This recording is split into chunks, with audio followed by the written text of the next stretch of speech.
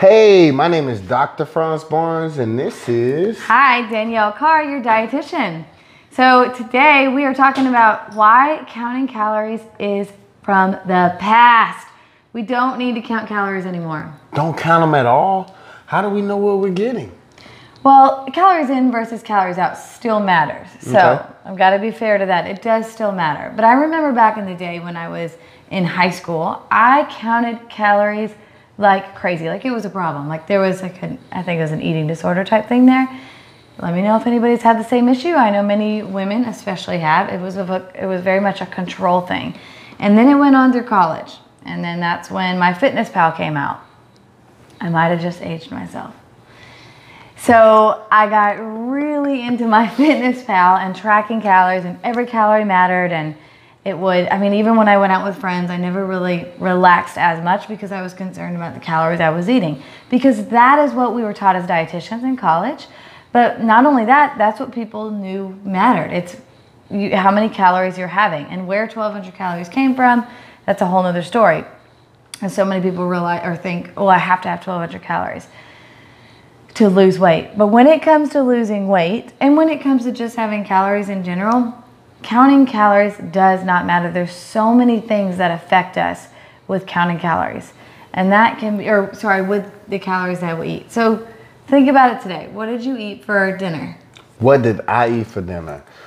We had some pizza. Okay, so you had pizza. So many people would think, oh, that's so many calories for a piece of pizza, right? Well, that one really threw me off a little bit, actually.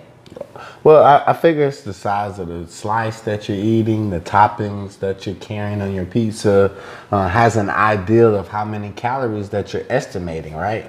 I think when weight loss, it comes down to basically what you're eating and how much you're burning. So if I'm an avid runner, or like if I'm like Michael Phelps that swim miles in the pool, I can eat all the pizza I want, right? Kind of. So it's really about health.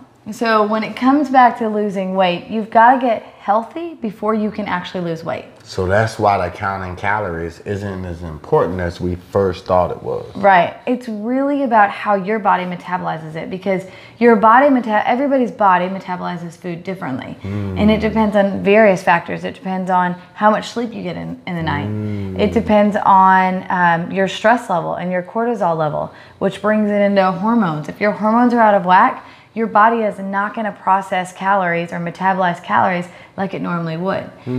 If you've done a lot of diets in your past, your metabolism does slow down. So that's going to mess with how many calories that you're burning. What else? Autoimmune diseases, thyroid issues. If you have something going on with your thyroid, your body's going to metabolize nutrients differently. Yeah, it's more about what is in the food that you're eating.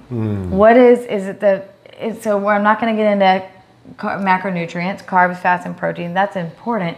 But what is the amount or the quality of fat that you're eating? What's the quality of the carbohydrate you're eating? So carbohydrates, we've heard of high glycemic index foods, right? Right. Okay. Foods with carbohydrates, some of those foods, like let's say pizza, might spike that blood sugar really fast and really high. Right. Yep. And especially if you've got issues going on with your body, well, that really high spike in blood sugar all of that sugar that you ate is going to be absorbed and stored as fat. So what I would take from our talk is it varies. Everybody is so different. And again, it's not about counting calories. Calories in versus calories out does matter. There's still a metric system there. But what really matters is the type of foods that you're eating, the nutrients that you're eating, and how your body metabolizes it. And it's important to go to a dietitian or talk with a doctor that knows what they're doing. Dr. Fronce is incredible at that. But really talk with somebody that's educated, that knows and can figure out where your body is, how does your body metabolize food, and what type of fats do you need, what type of protein, what type of carbohydrates are best for your body. Well, I tell you, so I'm new at this. Just say if I'm new at this and I'm setting a New Year's resolution for 2020, trying to lose weight.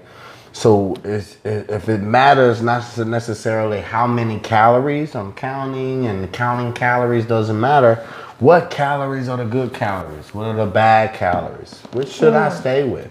Tell me how to do this and I can be successful in 2020.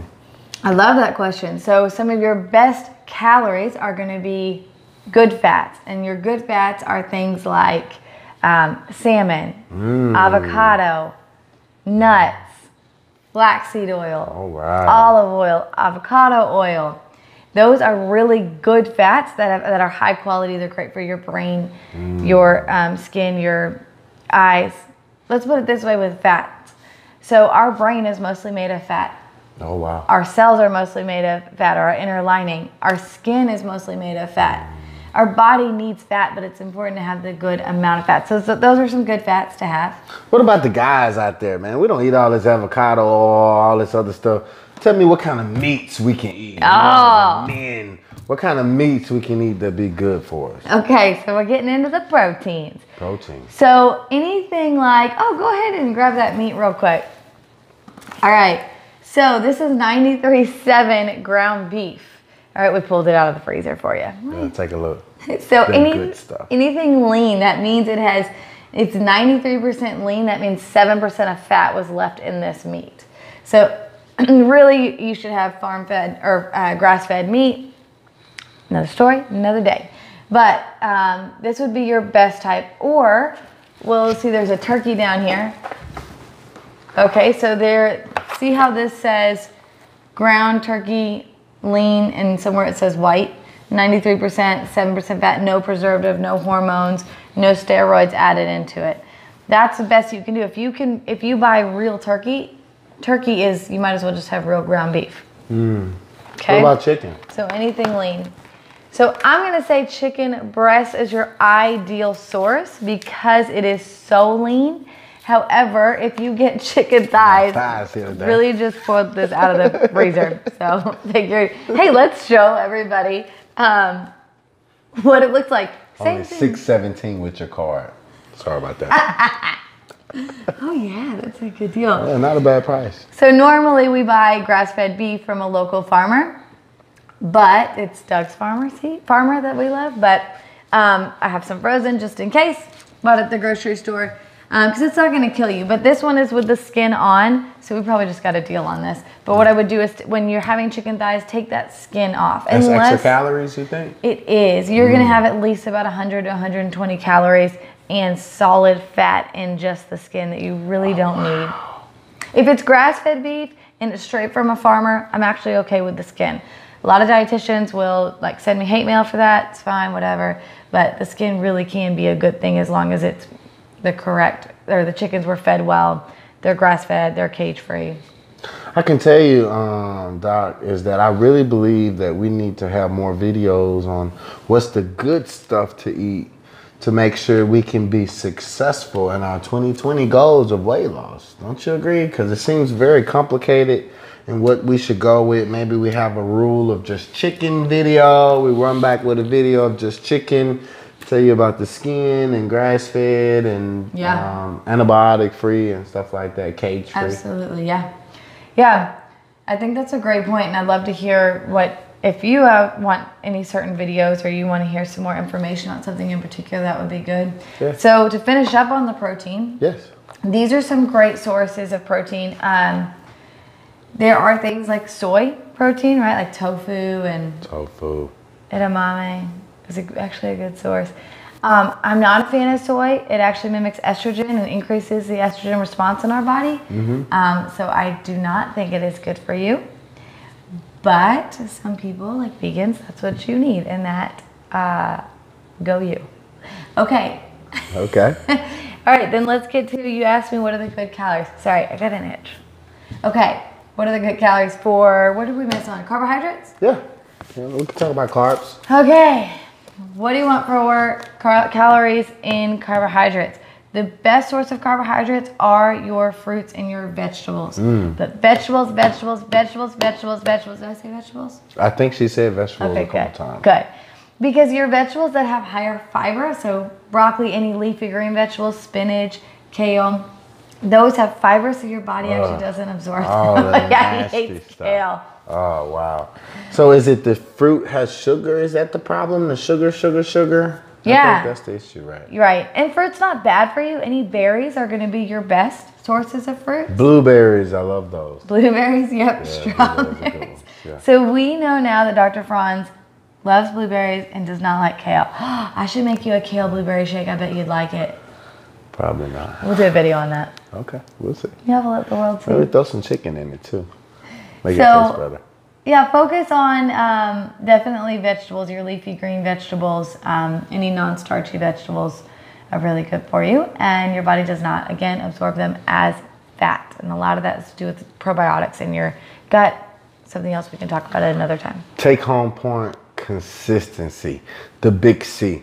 Let's stay consistent. Let's do something every day. We're going to stay on this diet. We're going to try to pick these foods. If we fall off 1 or 2 days through the week, it'll be okay. But we want to be on this 5 out of the 7 days of the week to make sure we increase our chances of being successful. Don't you agree? Sure. Yeah, your body actually physiologically doesn't know 24 hours in the day. So when studies say that you need 1,200 calories or 1,400 calories or 1,500 calories for the day, your body really doesn't understand that 24 hours. So it's really about, you could even think of it as how many calories are you having in that week. Again, we're not counting calories, but when you had said that about 5 out of 7 days a week, yeah, I understand that and can agree with that on different levels. And I liked your thing of consistency. I think one of the things to be consistent about is to kind of pay attention to your body. So pay attention to how you're feeling. When you're feeling satisfied, you're doing good. Right. Right? Also, stay consistent with watching our videos. That's what's going to help you make The this big successful. C. I like that. Yes, definitely. Right. Also, Bring too, it back in. 20/30 Fitness. Stay consistent with your health coach, your health instructor. That's the only way you're going to really be successful in 2020 is trying to have the best people around you to make the best decisions so you can have the best outcomes. Oh, that's so true. You got to have that support system. That's great. So I hope this helped. And I hope it makes some of you feel very comfortable that counting calories it's gone. That's in the past. Like us, leave some comments, Yep. and add a review and help us be more successful and better for you guys, okay? Again, my name is Dr. Fronce Barnes with Kearney Park Pharmacy, and this is... I'm Danielle Carr, your dietitian. Thank you for watching.